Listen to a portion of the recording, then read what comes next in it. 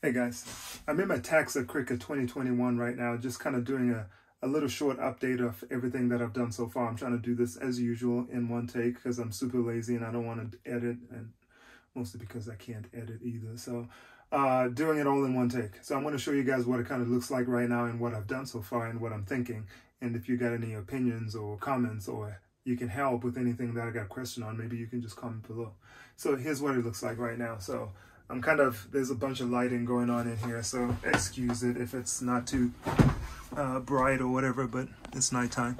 So I've got these milk crates that I just bought from Amazon, so I figured I'd put them in these locations right here. And then I like the milk crates because they don't have lids, so I can easily get in there after I flip this open, and I can reach in there and get whatever I need to get out. And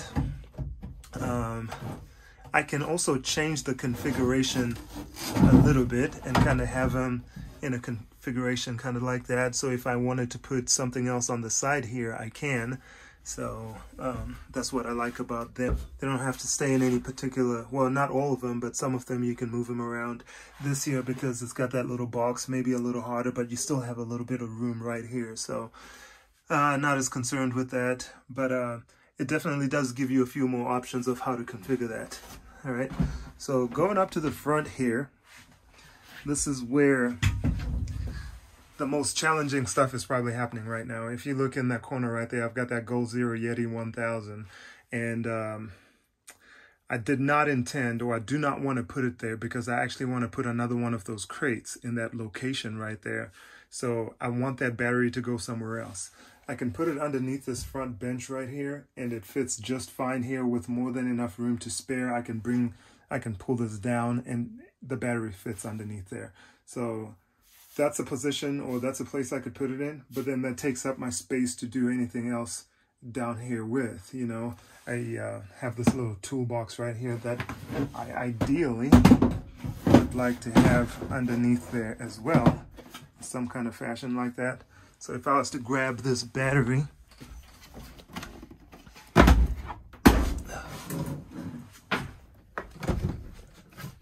put it right there, that's how that would look. Let's move this light and clear this up a little bit. So that works, and I can lower it down like that, and let's get out of here a little bit. So that does work like that, and I may have to do that. And then the only other thing is how I'm going to charge that, because I want it in a position where it's always going to be charging whenever I'm plugged into shore power, or if I'm using, or if I've got solar plugged in on the Zamp solar connection outside. I want that battery to always be charging as well, so I don't have to try to charge it separately. So what I've done is in here, which is the battery compartment, if you open that, we're going to see my Gold Zero Yeti, or my my BattleBorn 100 amp hour battery in there. I just got one because I'm using that Gold Zero, but I'm thinking I'll just end up probably getting a second one. That way, you know, I don't know, the more power the better, I guess. So right here is a NOCO 12 volt adapter that I've just plugged in directly to the battery. It's still plugged into the shunt, which is back in there. So whenever I've got the Gold Zero plugged in and charging, it does reflect that on my Victron battery monitor right here, which I'm doing a video on that. Let's see. So if I got another battery, it would just go right there. For right now, this is over here like that, and I'm planning on drilling a hole through this cover right here, and then I can actually then plug in my Gold Zero Yeti using this adapter that I bought. So where's that end? So that end would plug in right there, and then I guess I can just kind of route the cable from the back all the way and bring it out to charge using this port right here. So I am thinking for right now, perhaps that's what I'm going to do. If you can figure out a different way for me to do this or some other plan, I'm all ears. But for right now, I think that's what that's going to do. Right here is a Dometic CFX 55 fridge. So, and in my head, I thought I was going to be able to put the battery right here, but it doesn't fit. Well, it fits this way, but it won't fit long ways. But if it fits this way, I can't access any of the controls on the front. So that doesn't really work out. So this fridge is actually gonna stay in this orientation right here.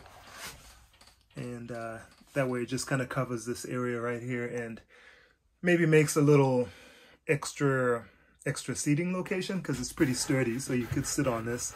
Nothing is going to happen to it.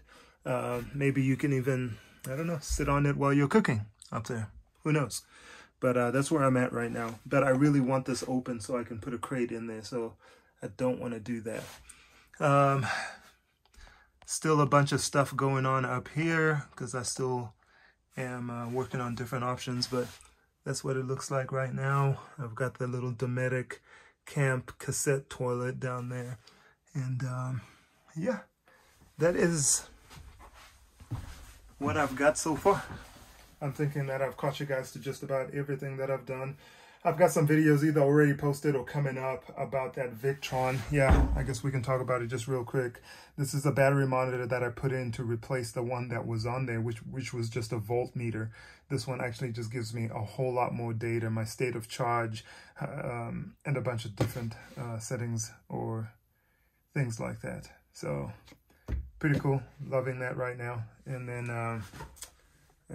what else? I need to figure this out. This when I zoom in right here, you see this iNet ready. So you should be able to control this using a smartphone app or something like that, but it may need some other device or something like that in order to actually get it to work. So I'm going to check that out, see if there's a module that I need to buy or if it's already ready to go. I doubt that it's ready to go because that would be too cool.